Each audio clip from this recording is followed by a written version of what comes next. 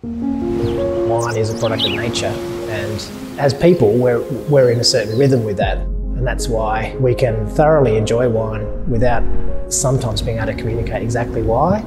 I think it's because it hits a sort of level which is very sort of instinctive and emotional.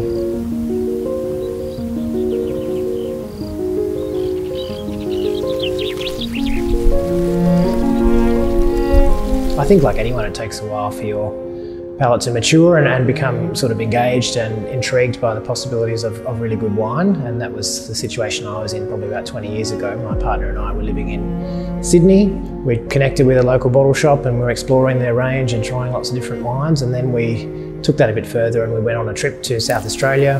Visiting those environments really sort of fired a little bit of a passion for both of us, and that really stuck with us.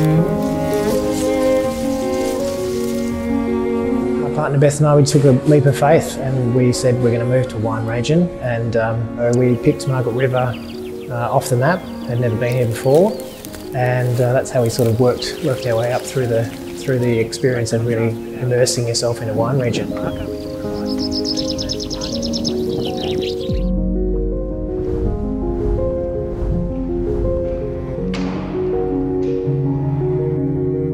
I've always thought everyone has a story, and I think it's really worthwhile to kind of try and transmit that. When you enjoy a wine, you kind of want to know more. You want to get a bit of an understanding about who made it, why they made it, where it's come from, where it's going.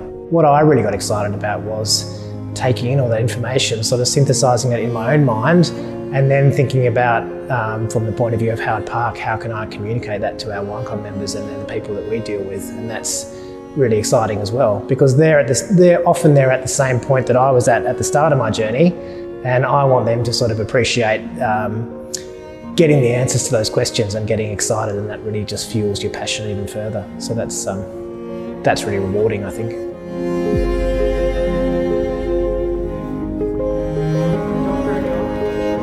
I think the thing that really appeals to me is that it's not a book that ever finishes. When you make wine, it's almost difficult to sort of think in these terms, but there's no end point. You're always kind of striving, but you're never going to get to this point where that's as good as it's going to get, or that's it for me. There's always another year, and the grapes are out there, and you're going to pick them and you're going to make another wine. So that's where it's a story that's ever evolving.